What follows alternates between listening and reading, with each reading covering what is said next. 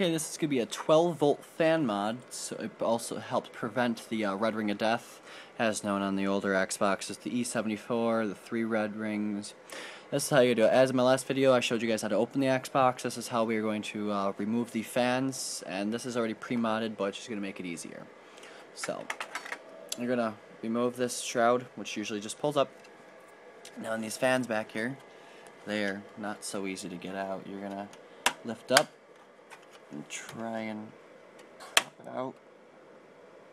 That was not going to let me try, so we're going to try from this side. We're actually going to try and do this together then.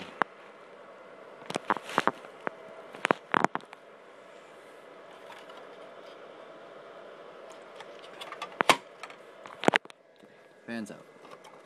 So lift up the fan. Now you're going to come over here and you're going to pop this tab up. And you're going to pull, this is from the CD drive, you're going to pop this out. Pop that out. Now you get your fans out. Throw your Xbox this side. Now, you're going to take the plug that plugs into the motherboard and you're going to snip this green and red wire.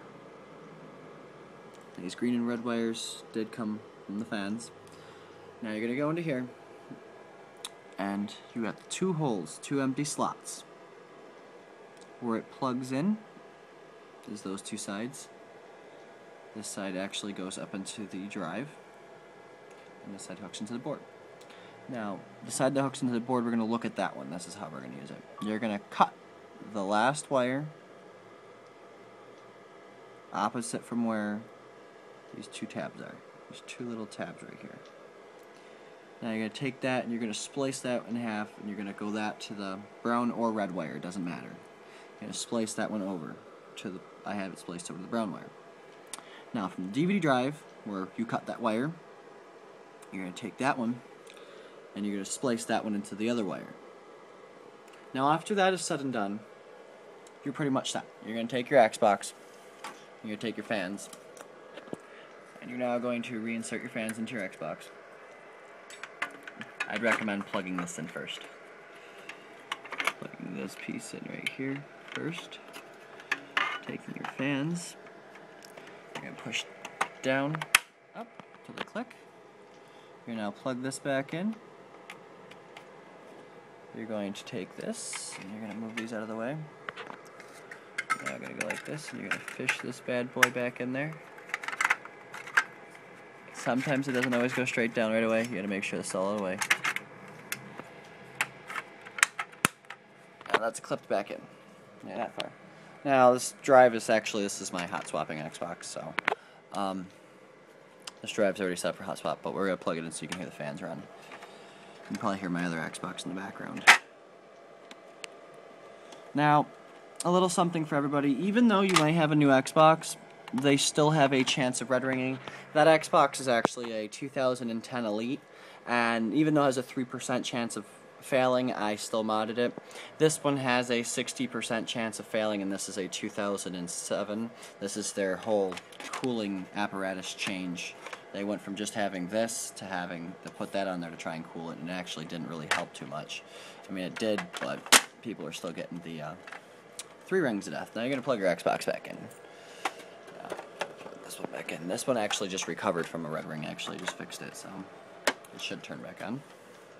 Now, we're going to turn it on so you guys can hear those fans kick on.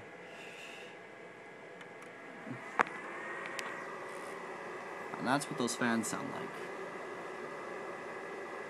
That Xbox now working too. Now both fans are spinning at 12 volts instead of the standard 5 volts. Because when the Xbox starts to get hot, they only kick up to a standard 5 volt. And a huge trick for everybody, it's called the Q-tip trick. If your Xbox does have a 3 red ring, you can take a Q-tip and insert it in these two fans, so the fan stops spinning until you get a 2 ring. That means your Xbox is overheated. You unplug it, let it sit for a half an hour, plug it back in, and the red ring will be gone. Now, it's not a permanent fix, it's a temporary fix to get you back up and running. This one's got a permanent fix. This one has the X clamps replaced. If you guys want a video, request it. I will put up a video. And that's that. It actually, you can feel the air from here. It's actually really strong, and there's no heat forming on these, either one of these heat sinks. So they actually run a hell of a lot better. And with the case on, It's gonna be a little bit quieter with the case, but that's with the case on. I don't know if you can even hear it. It's noise canceling on this phone, but that's with the case on. So, okay, guys, that was my video for you guys for the day of the modding of the fans, 12-volt mod.